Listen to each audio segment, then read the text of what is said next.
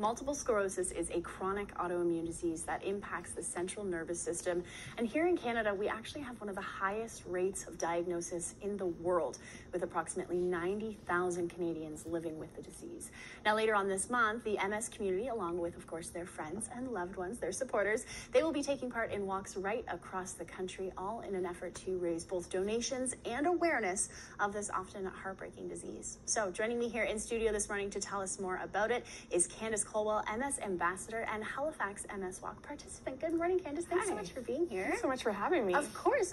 Listen, it's I'm really excited. I'm going to be emceeing the event on the 28th of May, so let's get a little tee up going on for what folks can expect. But before we get to that, you yourself live with MS. I do. You were diagnosed at 22 years old.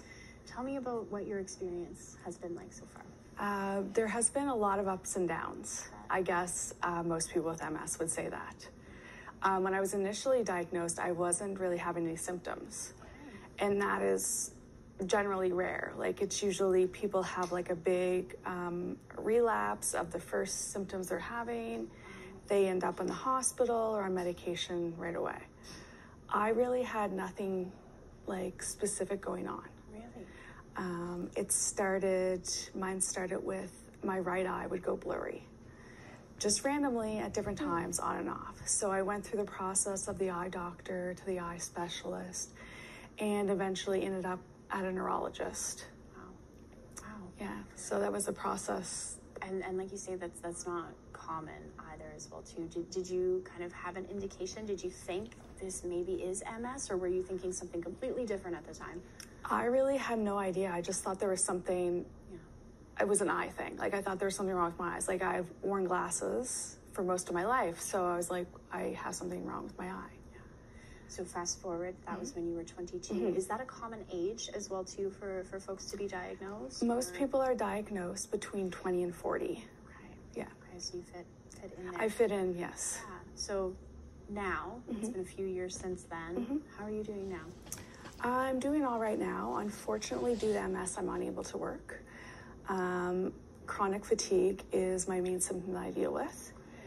I've had times when my right leg hasn't been working properly. I have any disability that I'm going to have related to MS happens on my right side. Interesting. And that is because any lesions that I have due to MS are on the left side of my brain. Okay, and it crosses. So it like crosses over.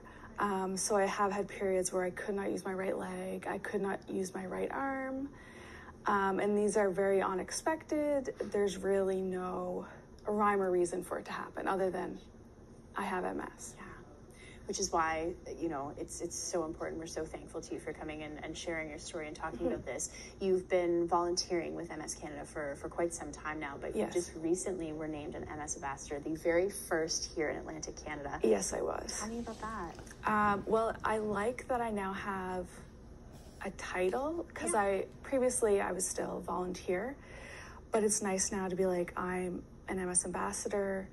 I do all of the same things.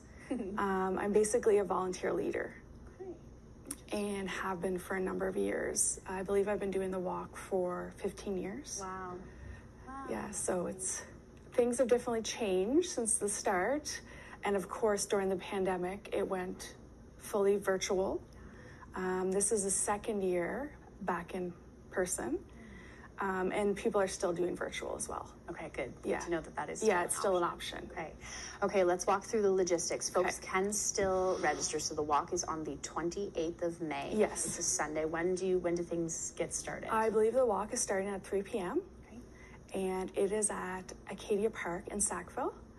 I think the registration starts at 2. So if you're there early, you can register. And to sign up for the walk, you can do that right up until the day. Nice. Okay. Yes. And I believe it's $150. Donations are encouraged, of course. Yes. And so $150 to register. That's kind of the number that they're hoping that you can. Right. You're obviously welcome to go above and beyond that, of course. Yes. If folks are not able to take part in the walk, they can still donate, though, right? They can still definitely donate. And if they do want to come out and they're not actually participating in the walk, they can cheer on the walkers. Nice. which is always nice to have a little audience and someone cheering you on. So that's great. Nice. Who from your support group is going to be there to cheer you on? Most of my family participates in it every year. They've been there all along. I have some friends as well that have been along for the entire time as well. So it's nice. There's usually a decent group size. Nice. Yeah. And we've only got about 10 seconds left. But donations, when folks donate, where do those funds actually go? How do they help? The funds from the MS Walk go to support and services for people like myself who live with MS, as well as to research to help find a cure for MS, if that's in the cards, but at least it helps to go towards research to find that. So important, so important. So Sunday, the May 28th, 3 p.m., 2 p.m., if you're getting there to register nice and early. I will see you there. Miss Candace will see you there as well. That's right. For such an important cause. Come on out. Thank you so much for coming out today. Thank you so much for having me.